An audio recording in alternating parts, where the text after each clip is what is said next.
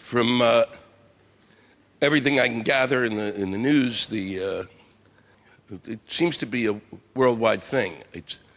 It's fascinating to watch on a perverted level, because it's amazing that the same people who got us into this shit are the same people who say they're going to get us out. Isn't that interesting? I sure hope that they left breadcrumbs in the woods. As we came closer and closer to this situation, there isn't one world leader, not one. No one spoke up. Nobody.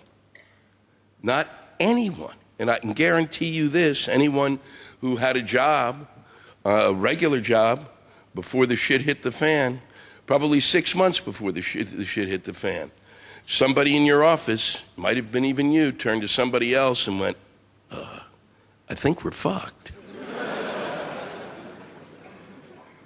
Everybody should have noticed. Obama didn't talk about it. McCain didn't talk about it. Sarah Palin didn't even know we had a thing called an economy.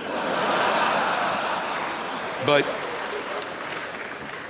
no one said anything. They said nothing. All we heard in the United States was this. It went on every day that there is nothing more wonderful than the economic system known as capitalism. It is the most splendid garden there is. It was created in the mind of God himself, and that's why it's perfect. It's so perfect that it has its own sunlight, and it irrigates itself. It's an absolute miracle, capitalism. And if it goes completely unregulated, that garden will grow and grow and grow until all the peoples of the earth will share in its fruit. And so I went to bed every night dreaming of my fruit. And then I woke up one morning, and there was the Secretary of the Treasury of the United States going, "We're fucked! We're totally fucked! You have no idea how fucked we are! We are solidly fucked! You feel that hand up your ass? It's looking for a couple of quarters. Shove some straws in your nose. The river of shit is rising. Get used to beats. Fucking build a root cellar, you dopey shit. Pull out your gold fillings and put them on eBay. I'm getting the fuck out of here." Then he ran around the White House with his hair on fire. And all I thought was, wow, what could have possibly happened last night? Was he sitting in front of his computer at 4:30 in the morning, just finishing up his, online math course? Everybody knew there was going to be a problem. Anybody who paid any attention, because there was a housing bubble. Fucking in the United States, there'd be a house cost $70,000. A year later, you go back, house cost $700,000. What the fuck? How did that happen? Well, they built a gazebo in the back. It's made entirely out of human scrotums. It's the most comfortable place in town. In the United States, they actually blame people who they said couldn't afford rent, and yet these people bought houses. Fuckers. It's their fault. No, it's not. It's not their fault. Can't yell about those people, because there isn't anyone in their right mind. If you were completely broke and somebody came to you and said, look, I know you can't afford to pay rent. Want a house?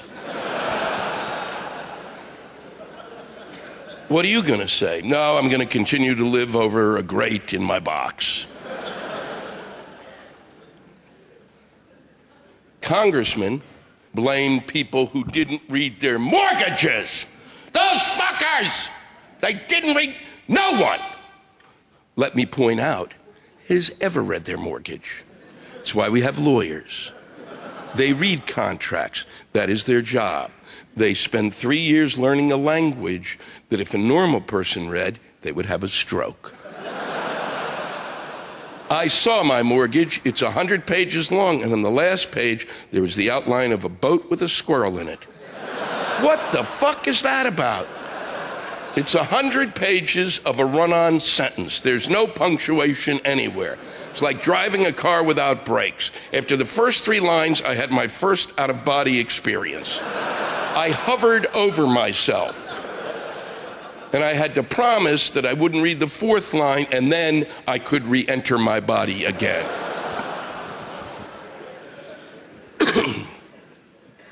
It is purely and simply greed. It is greed that caused all of this. That's it. And if you ever are wondering how greed can become more and more perfect, just look at my country.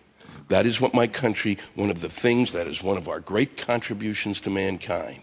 We have perfected greed. We came up with Bernie Madoff.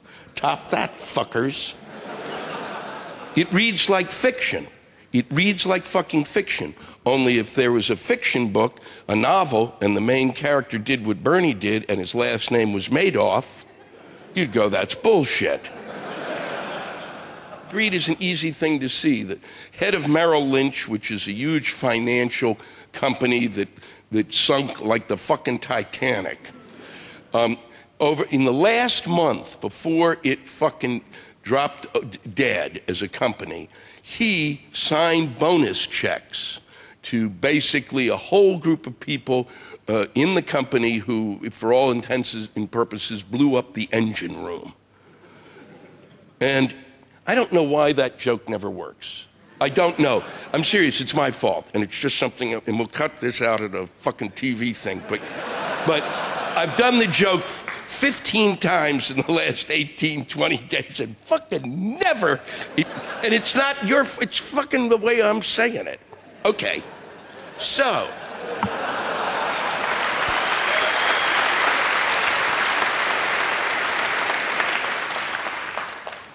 So he also redid his office. He paid $1.5 million to redo his office a month before the company goes bankrupt. Now, if I was doing a financial office, if I worked in a financial office, this is what I would have. For $1.5 million, I'd have a chair for the fucker I got to talk to sit in. I'd have my desk, my chair, and behind me, the whole rest of the office would be filled with a giant aquarium, like 18, 20 feet high, with a young intern who's at the top of it. And in the aquarium is a great white shark. And the intern spends the whole day just throwing meat in at the shark. And the shark spends the whole day going, and I spend the whole day, and I never talk to any of the clients, I just point and laugh.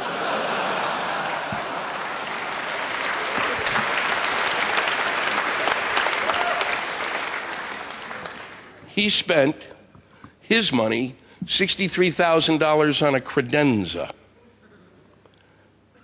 Does anybody know what that is? I gather it's kind of a glorified filing cabinet. I always thought it was the 2 bones above your ass bone. As in, my credenza is acting up. And that would make a hell of a piece of furniture made entirely out of human bone. $63,000, that'd be a steal. He spent $87,000 on an area rug. I know what that is. That's a rug that covers an area. And for that amount of money, if I spent $87,000 on an area rug, I would like it to be woven from the pubic hair of virgins. Yes.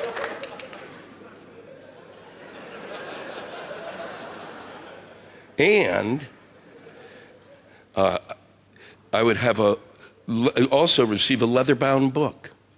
And in it would be pictures of the women who contributed to my rug. And I would keep that book in my credenza.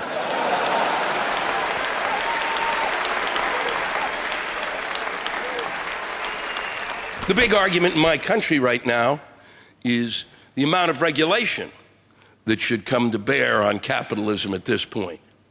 Well, and there's some people who still say no regulation whatsoever. But the problem with capitalism is that people are involved. And a lot of them are greedy, and the ones who aren't greedy apparently are fucking stupid. And so it has to be regulated.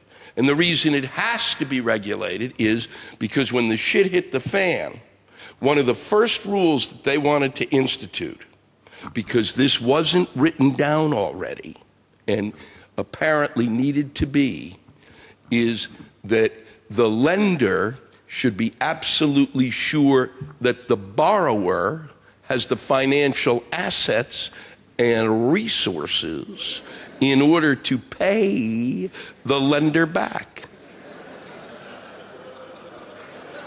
That's the punchline. Okay, bankers, banks, fucking here, fucking everywhere. All across the world. There were people running banks who didn't know that. Are you fucking kidding me? Everybody knows that. You learn that in elementary school. Some prick comes up to you every day, can I borrow 5 cents? Fuck you. I'll never see it again, shithead. And if they needed to write that rule, the second rule should be if you take a shit, wipe yourself.